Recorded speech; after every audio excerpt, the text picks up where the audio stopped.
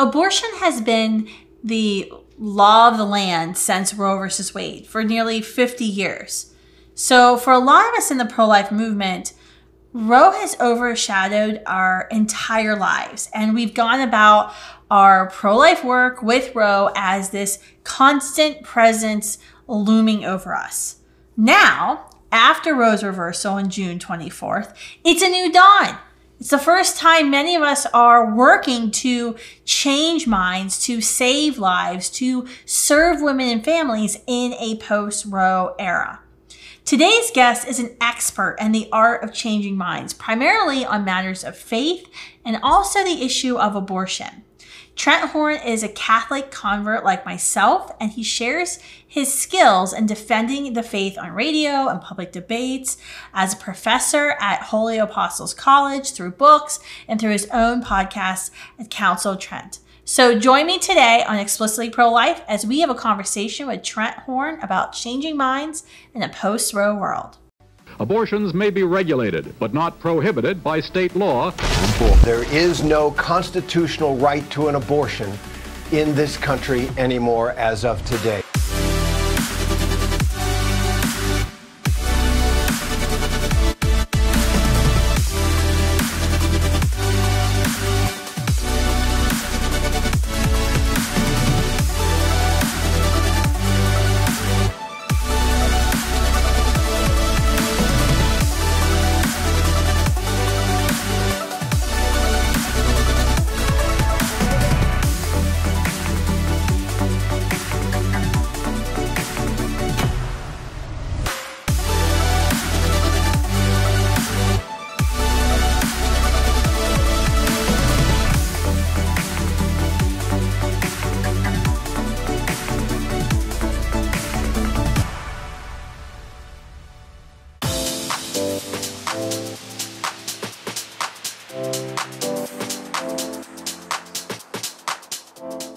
Today, I knew we had to have you come back on now that we're in this post-Roe era, because I wanted to hear from you what you are hearing and how your work as a pro-life apologist has changed since the fall of Roe versus Wade. Well, a lot.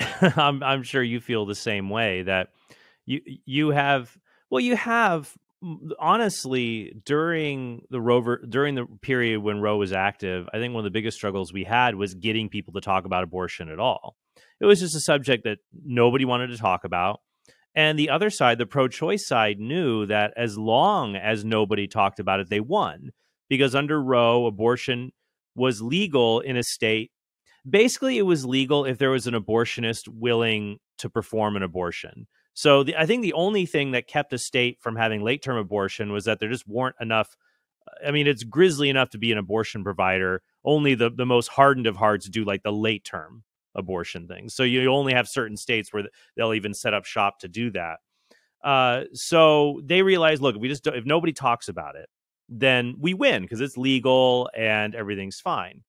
But now that Roe has been overturned and states have been able to restrict abortion in meaningful ways that they were unable to do for 50 years, 15 weeks, but not just 15 weeks, 6 weeks, essential ban on abortions, the things we see here in Georgia and Texas and Florida, that now the other side has come to grips with the fact that they have to talk about abortion. And what's interesting is I see more people being willing to embrace the word abortion even. Usually they would cloak that with reproductive rights. They were afraid to say the word, but now they're all in on it, though they try to conjure up the image behind the word abortion of just being a woman who seeks this procedure for whatever reasons she sees fit.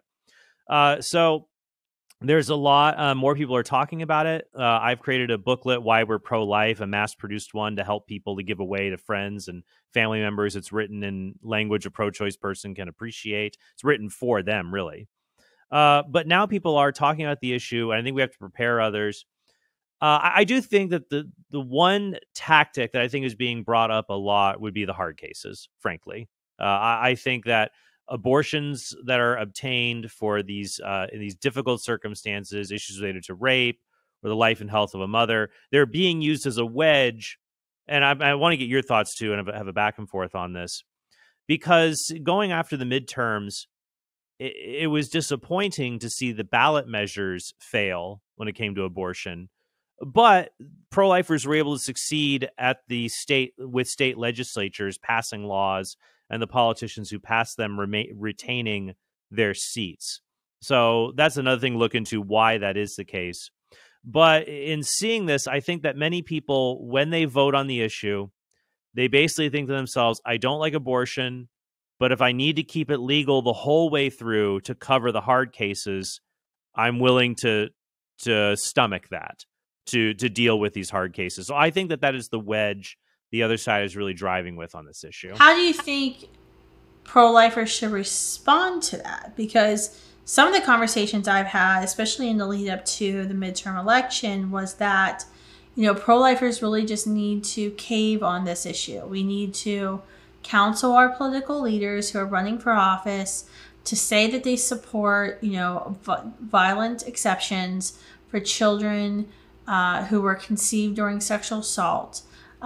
Because if we would just say that, things would be so much better for us. My personal experience has been when I've had conversations with folks on campuses, that doesn't make them instantly become pro-life or over on my side. In fact, when I get rid of that fear, or if I say, well, let's set that aside for a second and let's just pretend that you and I agree with that. Do you agree with me that 97% of all other abortions are wrong? And would you join with me to fight against them? I've never found a student that would say yes to that question. Right. And I think, though, there's a difference between the students you'll meet on a college campus and just regular people who are at their dinner table, and that is a good thing.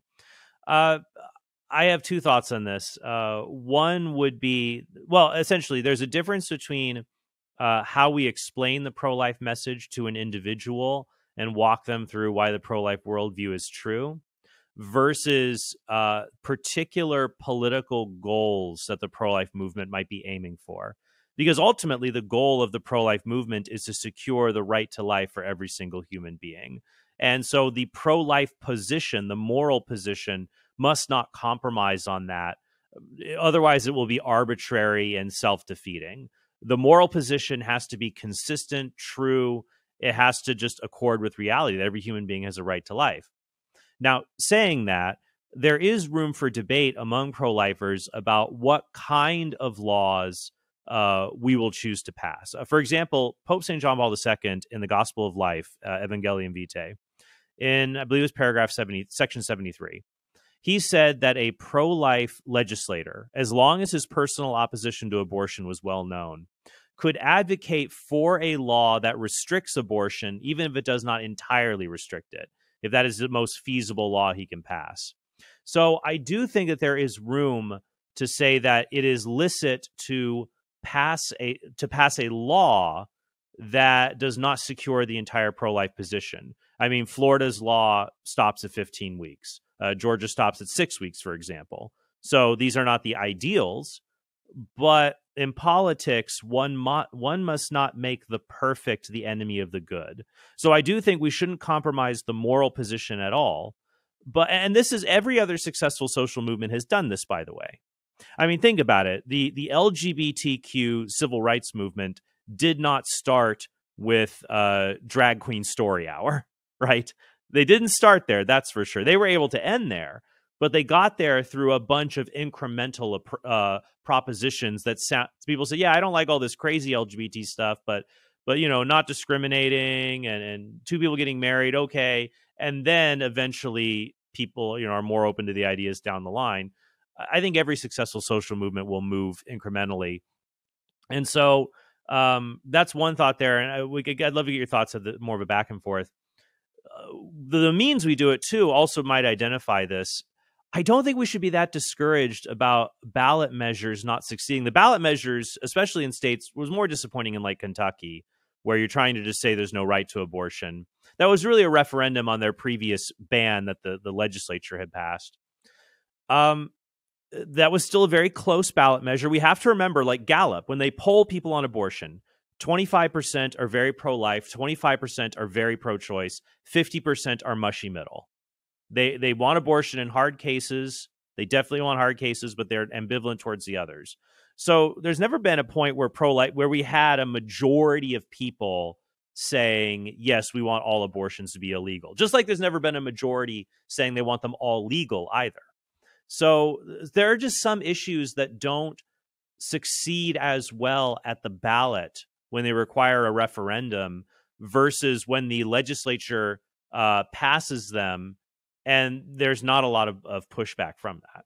I think folks need to keep in mind that the voters are, and the way an election turns out is vastly different than polling the state. I mean, one of the things I was thinking about after the referendum was I should just commission a bunch of polls in Michigan and Montana and Kentucky proving that voters in those states actually agree with the pro-life position. And I could do that, but they didn't vote that way. And there's a lot of factors. Turnout is a factor. Messaging of those campaigns or the lack of messaging on those campaigns. I mean, I don't want to criticize anyone or any organization, so I'm not going to get into that. But there's a lot that goes into that. I have to be frank with you. I'm going to say this. If I get in trouble, whatever, you can blame me. Yeah, you can. That's right. I will be explicit. It's not just about having the truth. It's also about having successful messaging.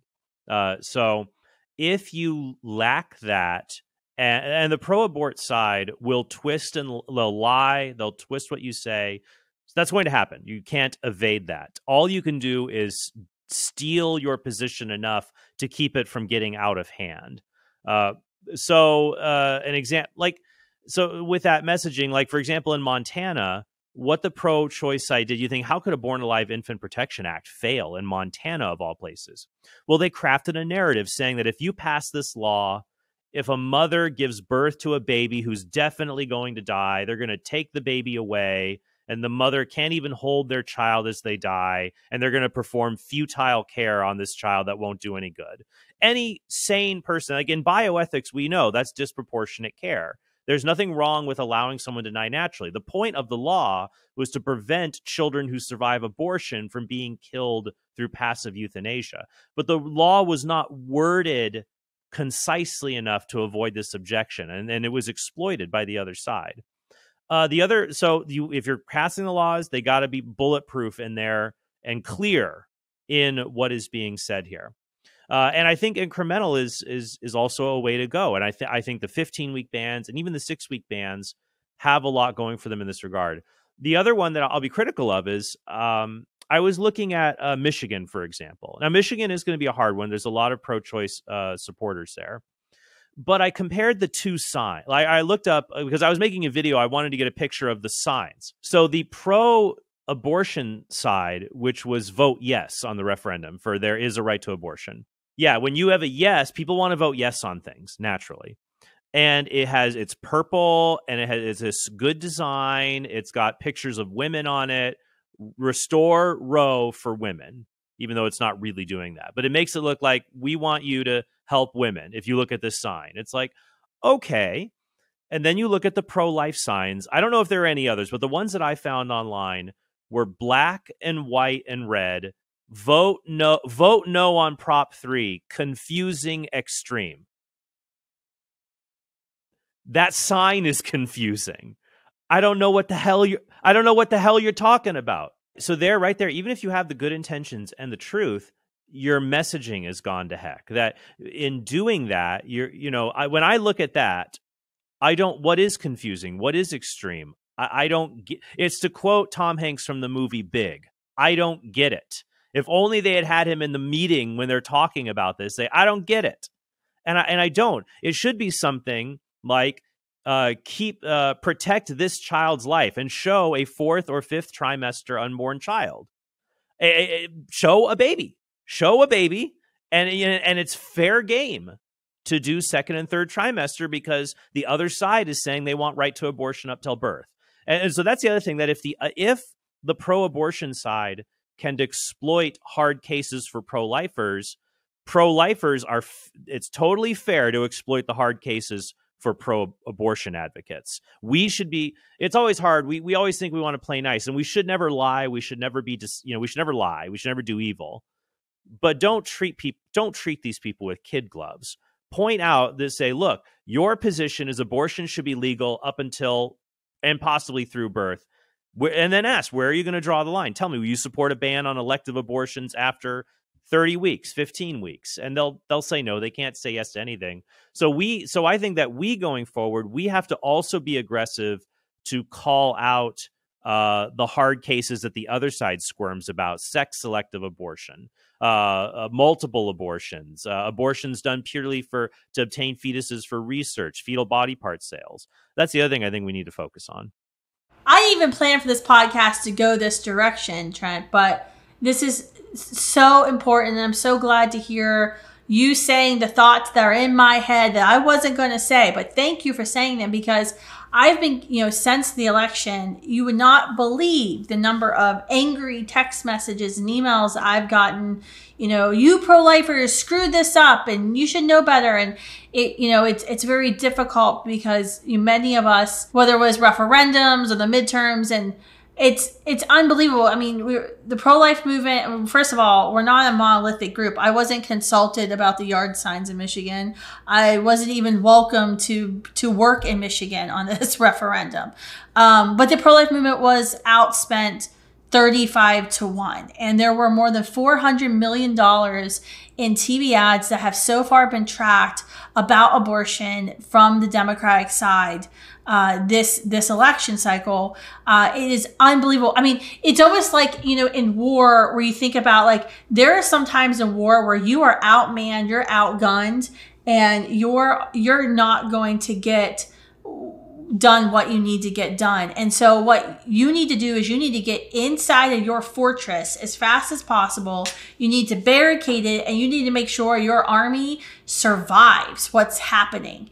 And we did. Like, it actually is a victory, not even talking about the state legislative victories and how all of these governors who signed important pro-life legislation that saves significant amount of lives, how they all got elected, or the fact that, Senator Marco Rubio was in a tough contest and he got on TV and, defended his entire 100% pro-life position brilliantly, and they still couldn't take him down. There's a lot of victories, but the simple fact that we emerged on Wednesday, we came out of the fortress, and yeah, there were like losses and there were, holes in the walls, but we withstood $400 million. That in itself is a victory. And even that in Michigan, it was 55-45. It was not a blowout. We knew there'd be blowouts in California and Vermont. Like, those are pro-abortion states. Even knowing Roe versus Wade was overturned, we've always known, we're not going to get probably a pro-life California right until the moment before hell freezes over, until the second coming. It's very hard, but there's other places where it can be done. So in Michigan, even despite being outspent, it was 55-45. Even despite having poor messaging, frankly, it goes well.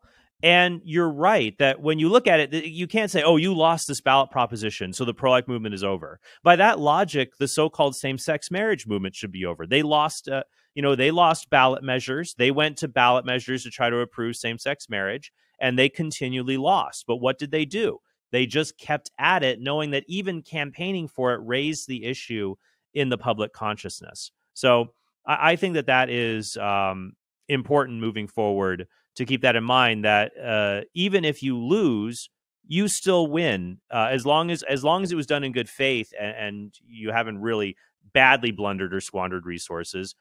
It's worth fighting for, and you learn lessons from it and you move forward. Yeah, absolutely. I think that is so important if you look at the history of the same-sex marriage movement and what they did.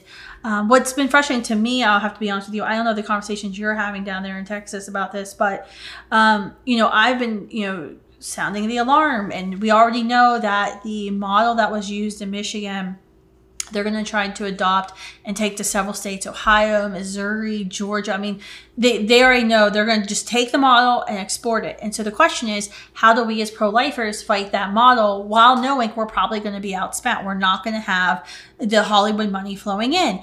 And the political mentors that I've talked to in the past few weeks, it's actually pretty sad. Folks are like, Kristan, unless you're committing to raising $100,000, $100 million and outspending them, there's nothing you can do. You're going to lose. And I'm like, I reject that sentiment completely. There has to be a campaign in the box format template that we can create, that we can go into states regardless of what their state right to life or pro-life structure is, and we can implement to get national pro-life organizations involved, and to get people working together, using science and data and good messaging research to combat this. I don't know. That's what Kristan will be doing for the next several months, is trying to figure out how to do that. We'll see if I'm successful, but it's going to be a massive undertaking. No, and we have time. I mean, it's another 2 years, because I think the successful route that the pro-abortion movement will try to take on this are the ballot proposals.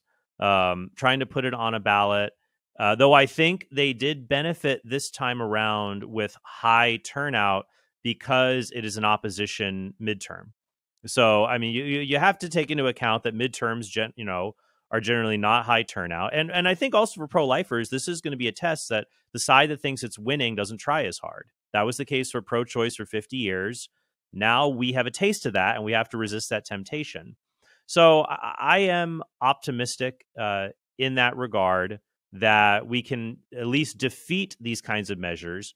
But yeah, pro-life groups are going to have to, and others who are allied with them, will have to invest in the messaging of just how do we, what is most feasible? Do we just try to defeat these movements, or do we try to go for a full court press of saying things like there is no right to abortion, things like that? Sometimes you have an easier aim just trying to defeat a message, for example, and just pointing out where it's extreme and other elements like that. But there is time. But we have to remember, it's so funny. People say to me, like, what about the backlash and this and that? No. The fact of the matter is, having Dobbs was an amazing victory. And even if we do have states that put forward amendments to add to their constitution, great thing is they can always be amended again. We can never get as worse. The only thing we could get worse than what Roe was might be some kind of federal thing. But even there, I don't see it going that route or even being worse, frankly. After Dobbs, at least 10,000 lives have been saved since then. If you add up all the numbers, it was completely worth it. Now it's like, look, you poked the bear. You have to be ready to fight the bear. Did you think nothing was going to happen?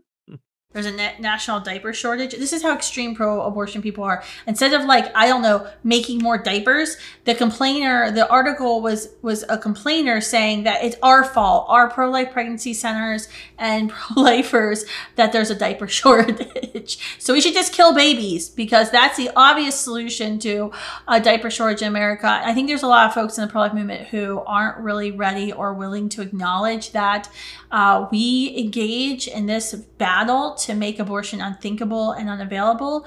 Part of that engagement means we have to be versed and understand how politics works. We've actually started offering in Students Life Action a pro-life political workshop. And it's just like a one-day how politics works. You'll come away completely depressed kind of from a lot of this stuff, to say, like, this is what politicians want. This is what they're seeking. This is how we can, once we understand who we're dealing with, how we can achieve our political agenda. And we have to be so smart about that and be strategic about the aims that we seek. And I also think going back to your earlier point of talking about, we as Catholics, as pro-lifers, we can, if I were elected to office, I could vote for legislation that allows abortions in some cases while restricting other types of abortions, because I would be a vocal anti-abortion advocate. I think there's a difference too of, like, we as the pro-life movement should always be setting the standard and the goal and saying, this is what we desire, this is what we're working towards. We can certainly support politicians who say, I'm with you, but I'm going to pledge to, to only ban 97% of abortions. Okay, yeah, we can work with you, Mr. Politician. I think we need to be careful as a movement of like saying we're going to change our goal to meet what the political standard is. And I don't think we should ever do that. And looking at the political movements in the civil rights movement and these others, huge movements in the past, we need to be very careful about how we do that. Think about the Emancipation Proclamation. It didn't end slavery in the United States. It was only a partway goal. So I think that's what we have to understand is the moral position we cannot compromise on, but the political position we must compromise. That's what politics is. It's the art of compromise. And people might have these fantasies of reaching a political goal through sheer will to power. That's just not how it plays out in the real world. And we can use the politics, we can use the laws to change minds. So I don't know. I'm known, someone call me as the person who's never satisfied. That's the goal. Like, political leaders should see us and go, oh, those are those annoying people again, those pro-lifers, they're never satisfied. Yep, that's exactly right. You betcha I'm never satisfied until all abortions end. And when I say compromise, though, when I say compromise, I don't mean just completely giving up or being wishy-washy. What I mean is making a prudent decision to achieve a goal now that is not your ideal goal, but the point in choosing it now is so that you have a clearer path to reach the ideal goal in the future. There's just a difference between a dream and a vision. A dream is something you don't think about how to get there. A vision is you have a concrete plan. Pro-lifers need to have visions, not dreams. All right. We have a few more minutes to go before I have to wrap up. I've been on campuses a lot since Roe was reversed. Our team has been on campus a lot. We've heard a lot of arguments, as you said, kind of the hard cases, rape, life of the mother. What are some new ways you're having discussions that you have found to be effective now in this post-Roe era to get, to leave that seed of hope, to plant that seed of hope, to change minds, now or in the future? I found that the arguments and case that I have been making personally for the last 20 years are still the most successful. When you focus the issue on only one question, when you help people to see the justifications for abortion, don't justify killing a 2-year-old, when you demand that they define what a person is, when you ask, well, you're saying the child's a baby, it's a human being, but it doesn't have a right to another person's body. Well, as a human being, what rights does he or she have? I think the biggest challenge we're facing now is some people have said, I've read online, pro-lifers fail to change people's hearts and minds. Even if we remain stagnant over the last 20 years, I consider that a victory because, frankly, I think one of the biggest things we're dealing with now is the world has gotten worse. People are more callous, they're more cruel, they're more desensitized. That the deaths of children don't faze them because this is a generation that has indulged not just in sexual pornography, but in the pornography of the internet where you can look up dead bodies, watch disasters, see horrible things happen all the time, and you're constantly inundated with garbage, constantly inundated with screens and information. You're just so desensitized, and you create this cynical, macabre humor and idea of just not caring and being weirdly ironic to adjust to the world. So I do think the hard thing we're going to face going forward is people having these much harder hearts than they had maybe 10 or 20 years ago, and trying to help people to look beyond just their own. How do we soften those hardened hearts? Because I certainly see that in the past year. I think we have to pray really hard for the Holy Spirit to open people's hearts.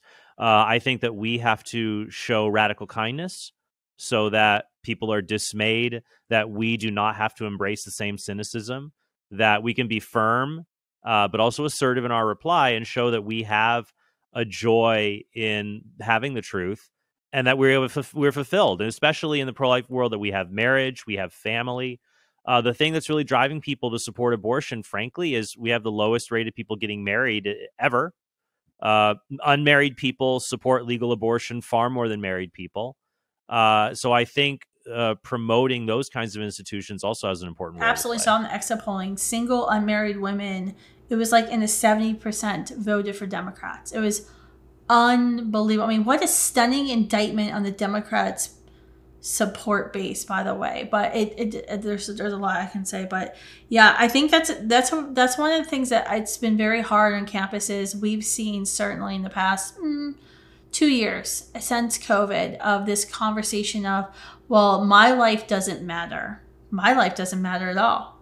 So when you're starting a conversation with somebody who doesn't think their life matters, it's going to be really hard to convince them that a human being and a woman's stomach actually matters too. And so, I think I've been ending, all of my speeches on campuses recently of a line of something of the fact that if you haven't been told lately, your life matters and you matter. I think that's somewhere we're definitely going to have to start. So Trent, thanks so much for getting on. I can't wait to. I actually, when you were talking, I went to Catholic Answers and I bought the Why We're Pro-Life booklet. I wish it was digital, but I will get the hard copy for myself because I think this is going to be a great resource for our team at Students for Life. Where can folks follow and learn more about what you're doing and read your writings? Sure. Well, they can check me out at Catholic Answers at Catholic.com. I have a podcast, The Council of Trent. And they can check that on iTunes, YouTube. Also, they can support at TrentHornPodcast.com. Thanks, Trent, for coming on. And thank you all for tuning in to another episode of the Explicitly Pro-Life podcast. I hope today's conversation about the 2022 midterm elections, about the conversations we're having now in the post-Roe era were helpful and give you some starting ground and some tips for how to keep those conversations going so we can continue to change hearts and minds and save lives and move forward together in our goal to abolish abortion, making it unthinkable and unavailable throughout our land, and most importantly, in our lifetime to get this job done. Bye, everyone.